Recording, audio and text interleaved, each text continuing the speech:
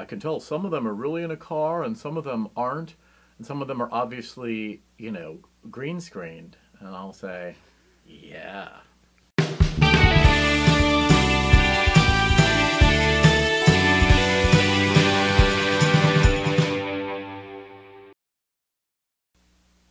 There's a really crummy 70s horror movie. Which one? I know, there are a ton of them. One in particular is called Burnt Offerings, I think. I might be wrong. I will say that Karen Black is in the one I'm talking about. So IMDb it. See if it's correct.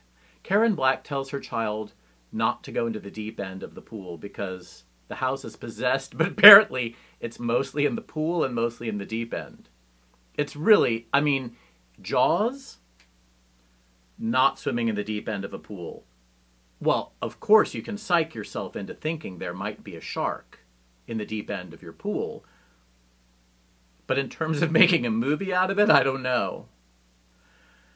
And yet I feel like I've gone off the deep end. I don't know anything anymore. I live in a city where people drive.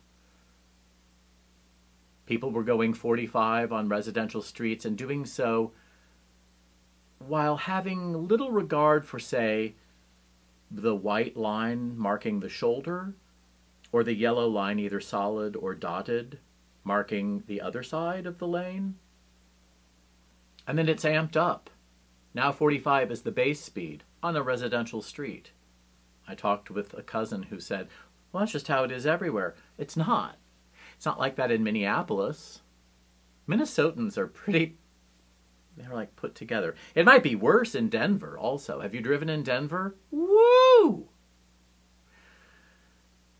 So that has me off the deep end, trying to remember what month it is, trying to figure out why April 2020 seems in tighter juxtaposition to today than November of 2020, why it is that 2015 seems to be more recent than January of this year, off the deep end,